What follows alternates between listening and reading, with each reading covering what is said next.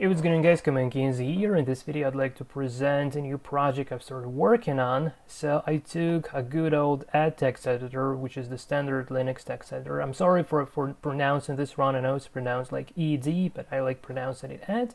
Anyways, it was originally written by Ken Thompson back in 1973, so like 48, 49 years ago. It's really older than I am. I'm only 34. It was written in C originally, and yeah.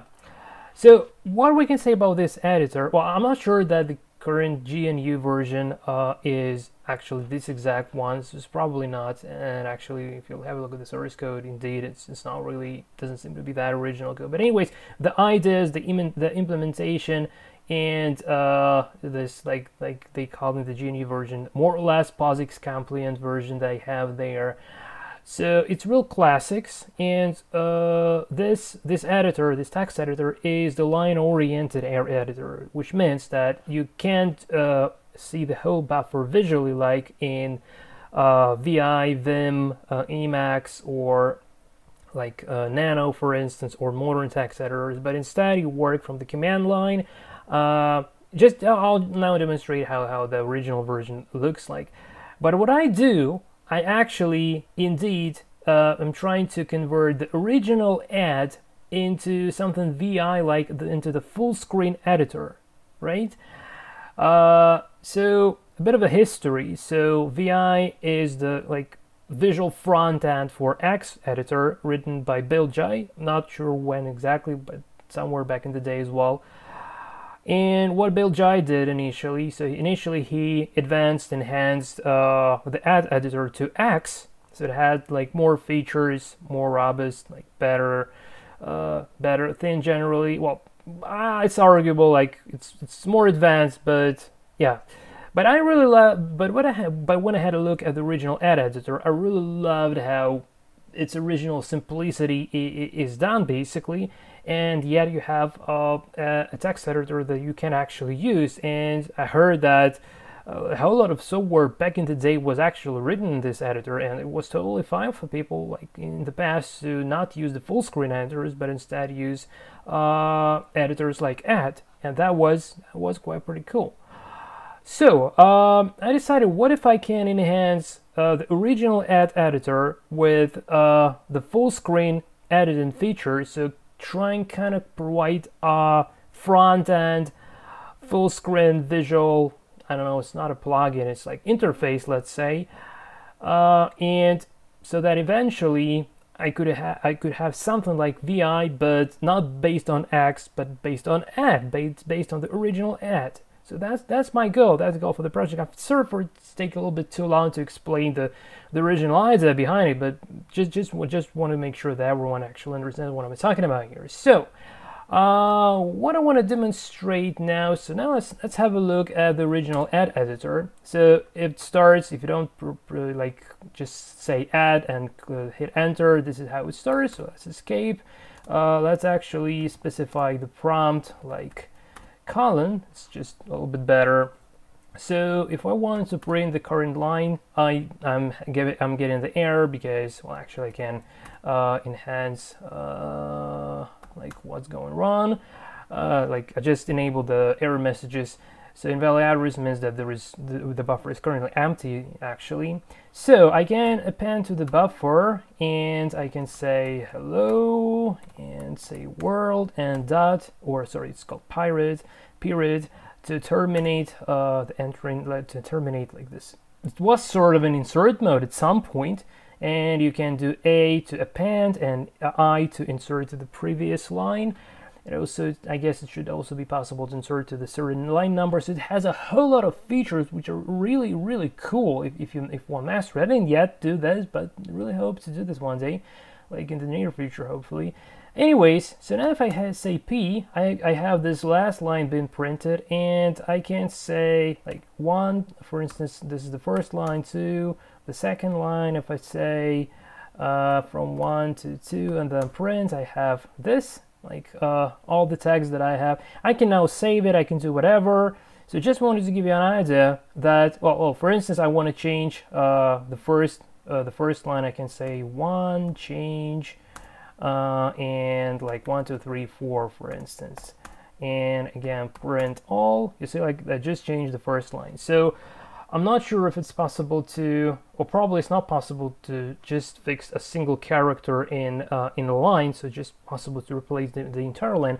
And this really reminds me the good old school basic programming language editors, where you had the line numbers to deal with. By the way, we can do the line numbers here as well. So if I say like this, it also prints the line numbers.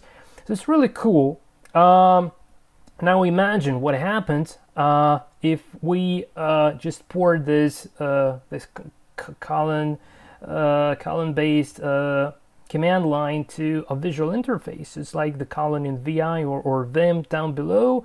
Well, I currently have, so let's modify buffer. It's okay. Quit. So I currently have. It's a very, very early stage. It's nothing really much to show, but anyways, you just want to jump straight into it. So make, and I call this project VED, a VAD, which stands for Visual Add, and let's go. So by default, when I have an empty buffer, it just like the Vim, or let's not, VI actually doesn't do this, I believe. Like Vim does, it just prints some messages, and this indicates that the buffer is currently empty. So if, and notice this column down below. It means that I'm already in this command mode. So I didn't yet implement the system to actually going back and forth from this visual editing mode back to the command mode. It's something yet to be done, and it's not that trivial because I'm still, all I do currently at the moment, I'm more like looking and digging into the add code base, try to figure out how things works, and yet I only managed to actually print the buffer, dynamically update the buffer, like print how the buffer is getting updated if I execute the command. So without further ado, I just want to demonstrate. So if I say Q, for instance, I exit just like from the regular add text editor, right? Another interesting thing, so if I have a look at the source code for this VAD module, for instance, so VAD.c, I just print some lines. It's not the entire file, and I don't yet have a feature to scroll because, just note again down below, I'm currently at this command mode, so I can't manipulate the buffer, but I can print the first few lines of code here. And for instance, I can even like change the first line. So if I say one change, and I just say like hello world, for instance, then you see I just changed this initial first line. So yeah, it's yet about to implement like the features to get out of this mode. And yeah, I'm still in the insert mode. So if I just if I be like inserting some new lines, I'm still like, see, like can bring these lines in, which is good. Anyways, let's just do the period here and try to escape from here.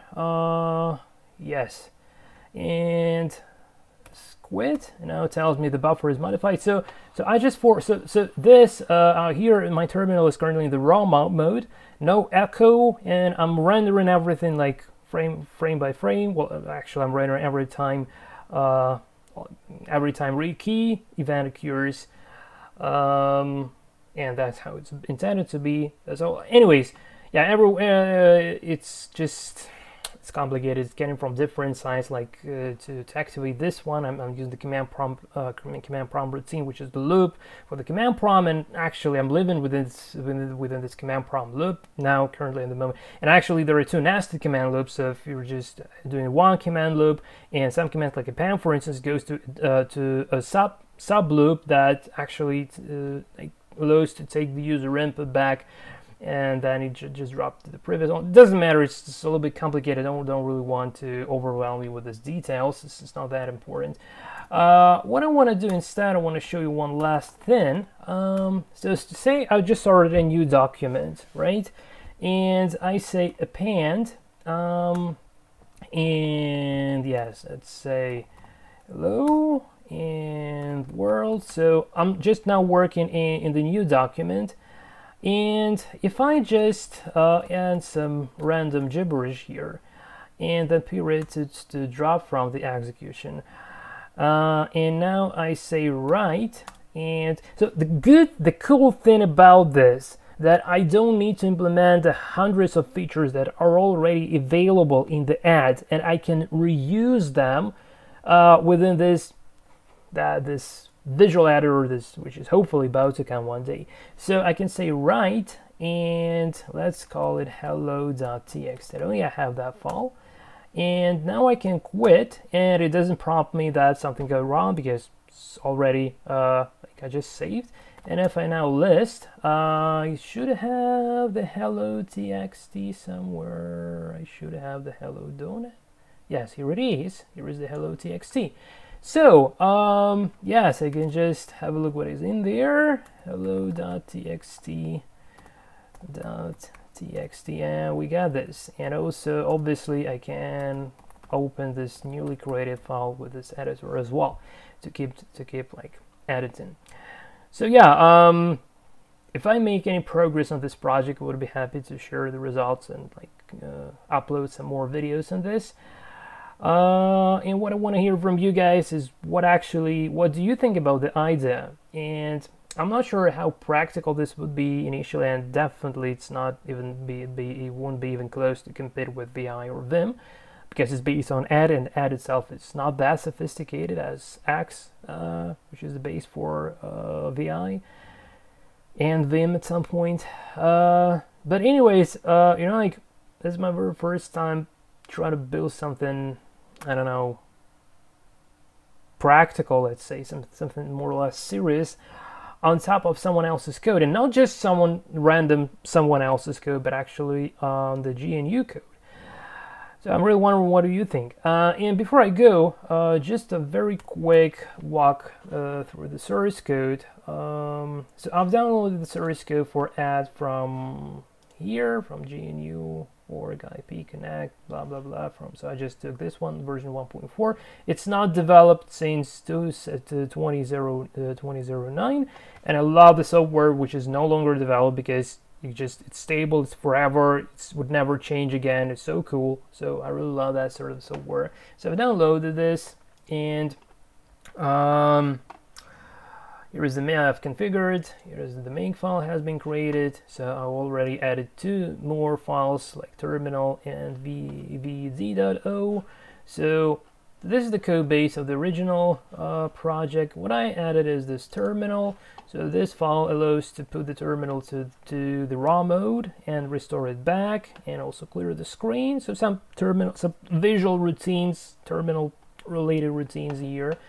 And also I have this VED, which is my main thing to render what you've just seen on the screen. So like printing the info messages for Source to dynamically display what I'm typing in the command prompt. Status bar is that light line below, light line above that command prompt.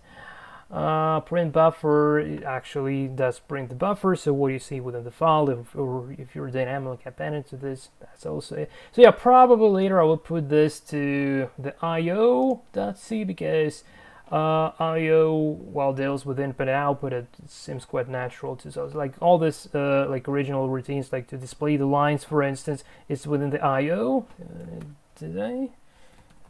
Yeah, displaying lines. Yeah, that's what happens if in the original ad you say like p command or n command to print the current line, like with or without the line number, for instance. So all this is handled here, and because I'm in the raw mode, and because I'm updating the screen like to my own rules, the output of the original ad is, well, I can't say it's suppressed, it's just overwritten. Let's say it's overwritten by the output of my visual interface, of my visual front end part.